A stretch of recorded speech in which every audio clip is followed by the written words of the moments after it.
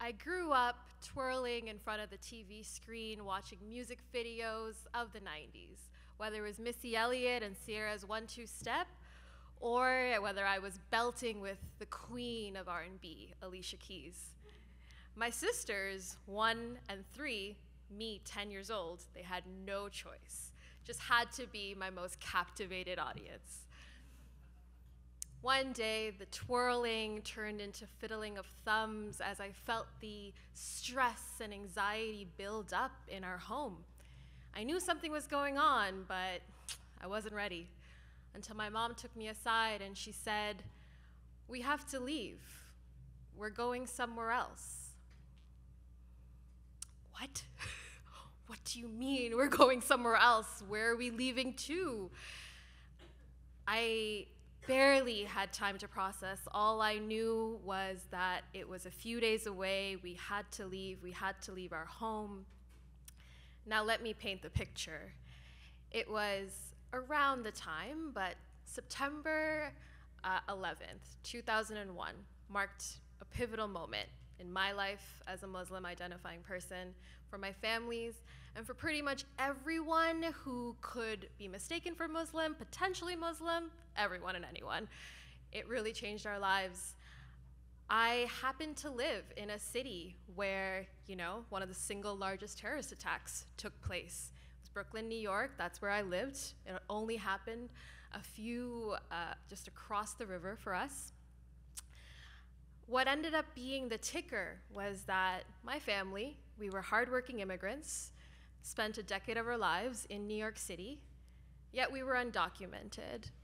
We didn't have these papers, but we had a lot of hope, and we worked really hard, and we tried to live as normally as possible until that fated day where everything changed.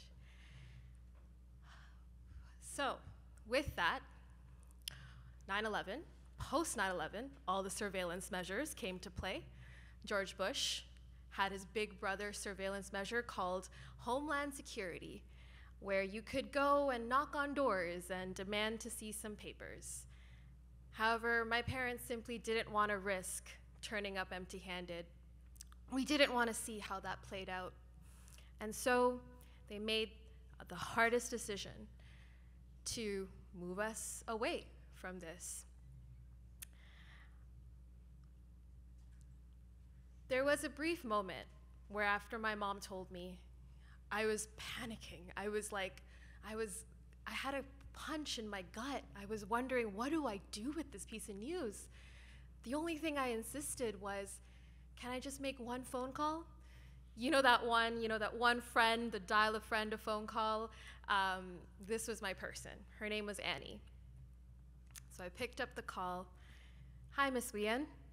May I please speak to Annie, if she's home?" "Hi, Annie. I don't know how to say this, but I'm leaving, and I thought you should know. I won't be coming back to school, but I really hope you get to be valedictorian because you deserve it. You've been a really, really great friend. Can we stay in touch over AOL, Messenger, email? I'm really gonna miss you." That's when I started to really feel it. Hot tears, big fat tears rolling down, stinging me.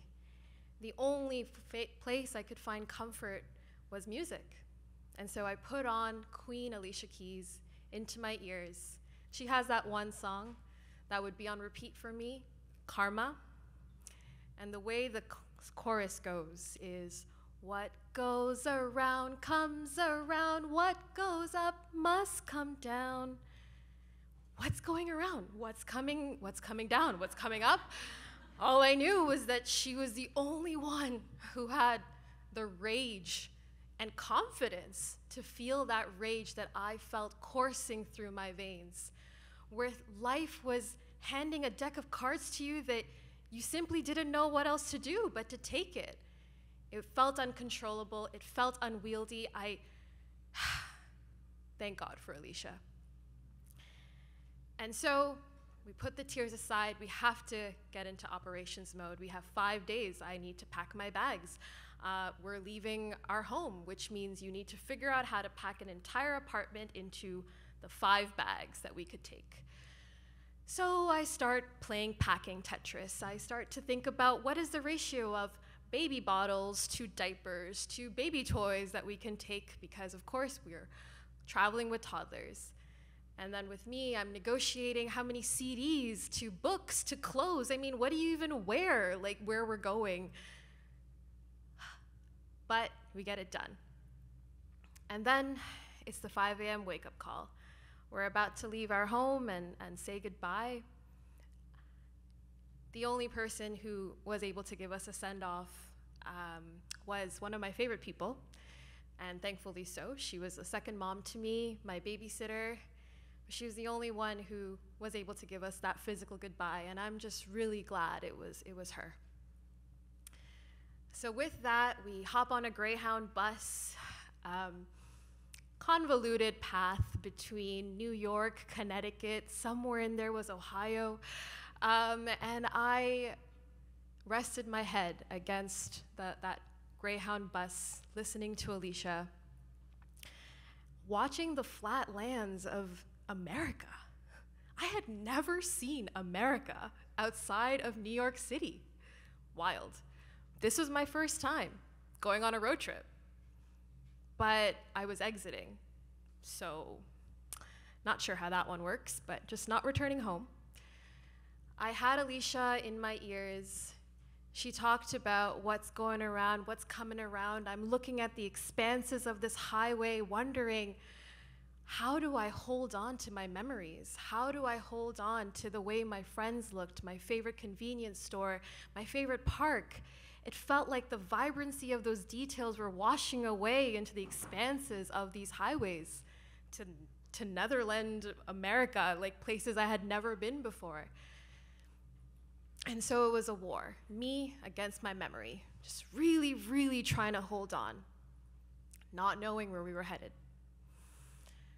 Flash forward to the last day before we were going to head to the border office, which would have decided another series of life-turning events. We didn't know what it was going to be yet, so it was that one day before. High anticipation with my family, but we were weary travelers, and at that point we paused, particularly took a pause at the Detroit waterfront on Lake Detroit, looking out into the Windsor city skyline. I think we all needed a moment.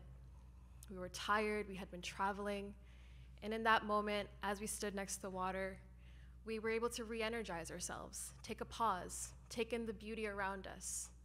So it felt like seeing the sun fall onto the Detroit and Windsor skyline, painting a canvas of pinks and purples. It was beautiful. And we were in a tranquil silence, probably for the first time in this chaotic series of events. But I had to break the silence, because I'm 10. And I look at my mom, and I ask her in Bangla, Ammu, which means mom, Amra kotay jai, which means where are we going?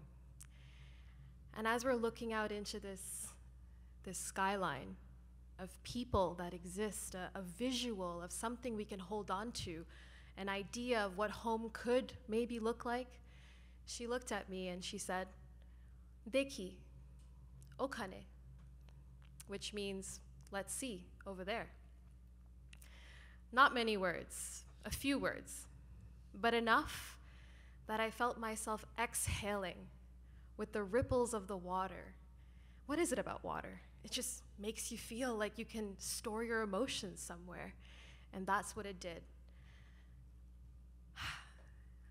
I put on Alicia in one ear, but the other ear, I left it open so that I could listen to the water against the shorelines, lapping away, creating a beautiful harmony of its own.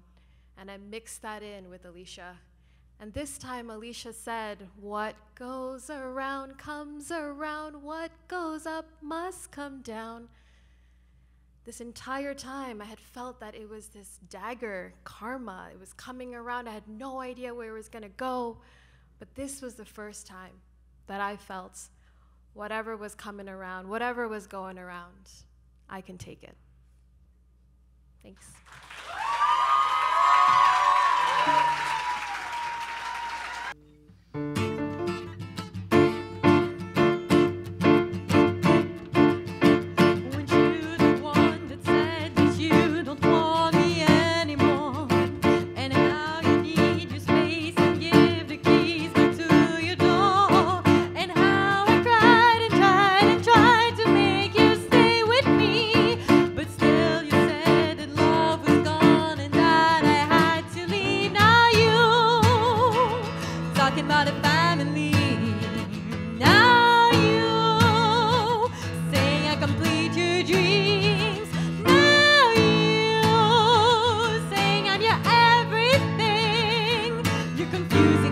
What you say to me, don't play with me, don't play with me, 'cause what goes around comes around, what goes on must come down. Now who's crying, desiring to come back?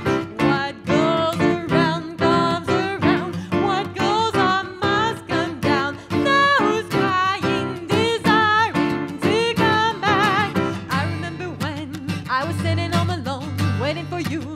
3 o'clock in the morning, night after night, knowing something going on. Wasn't home before you was gone. Lord knows it wasn't easy, but believe me, never thought you'd be the one that would deceive me and never do what you were supposed to do. No need to approach me, boo, 'cause I'm over you. 'Cause what goes